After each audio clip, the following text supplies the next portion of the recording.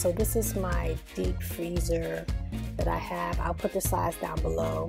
I just noticed that like when I'm getting ready to cook or my husband's getting ready to cook, it's just difficult to figure out what we have as far as vegetables and meats and things like that. So you gotta like dig all in there and take stuff out, and I just didn't want to go through that. So of course, as you know, I was watching organization kitchen videos, and I found a young lady, I'll try to put her information down below, who had a deep freezer, and she used these recycling bins that I got from the Container Store.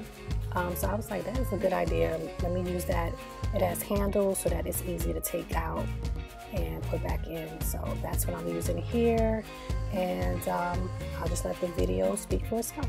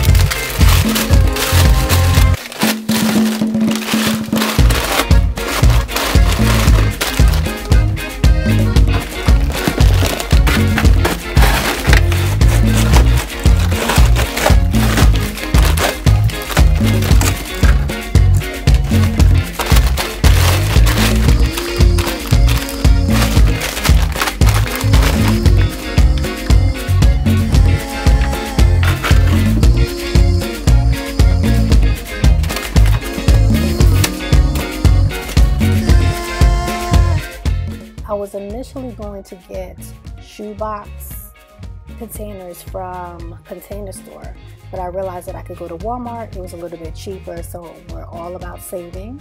So that's what I did. I got from Sterlite 7-quart shoe boxes. They work perfectly for my meats. I don't really eat a lot of meat that often or even every single day, so just have that on the side there. It fits perfectly, so that's what I would recommend for you to get if you have a size deep freezer like mine.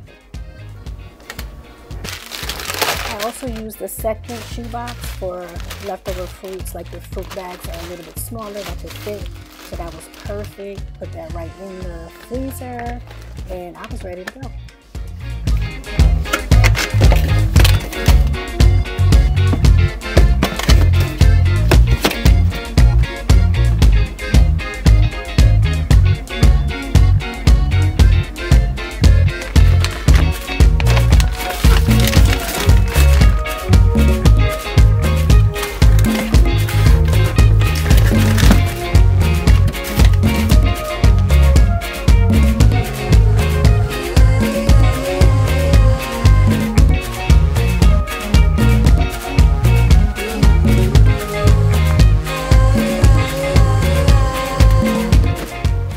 Video I watched, the lady had a bigger freezer. I actually thought it was the same size as mine, so initially I had gotten 4 of the recyclable bins, but I only needed 2.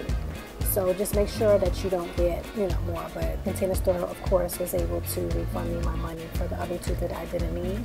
But just make sure that you're getting the right amount for your freezer size.